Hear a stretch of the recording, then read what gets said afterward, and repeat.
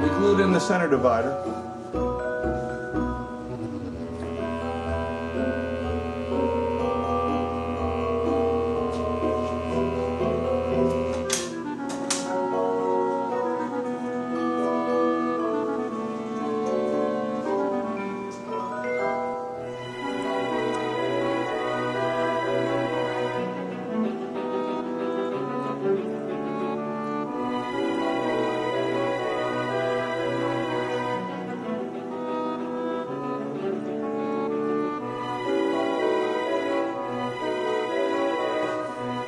Yesterday I put 60 seahorses on this side and 60 seahorses on this side.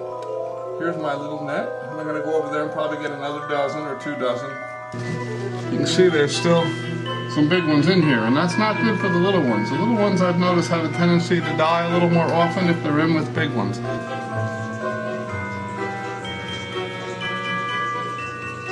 So fish are delightfully happy. Everybody's doing their thing with it.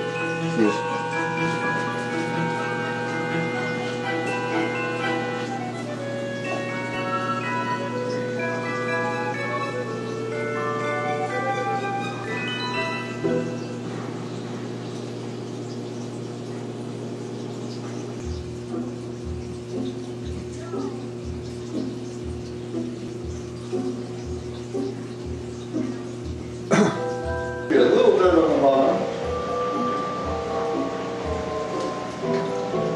Got it. And as soon as it's running orange, look at all these babies. There we go. Just keep doing this.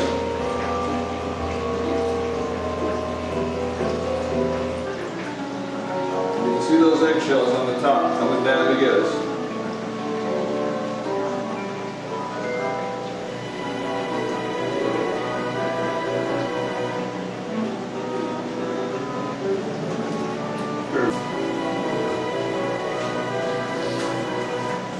So I cleaned it out, and here it is. Look at that. Now you could repeat this process and get a few more eggshells out, but I'm not going to.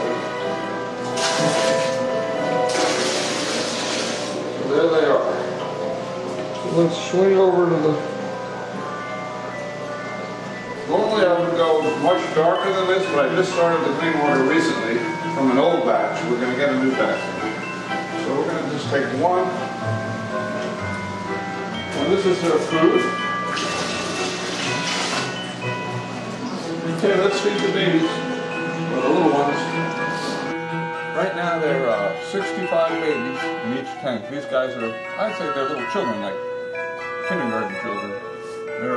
Most of them are a little over an inch long. You can see 3 of them right here, and they're all in the caliper down in the bottom. Here's a cup for them in this tank.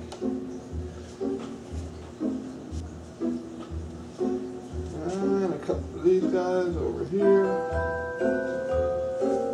Yay, food! And a couple for these guys. Now, a lot of the ones in here are getting too big and need to be moved into the other tank. So this is how we keep track of everything. They get fed 4 times a day, and every time we feed them, we check it off. Because sometimes it's me and sometimes it's my mom. Over here when I make the brine shrimp. So 36 hours is best. You can use them at 24 hours, but there'll be a lot of unhatched eggs. And longer than that, they go bad, unless you put green water in, and they're still not the same nutritional value or something like that. I don't know. So then this is a new list. This is the grow out shrimp, where we grow them out because the seahorses are getting pretty big. They need bigger food.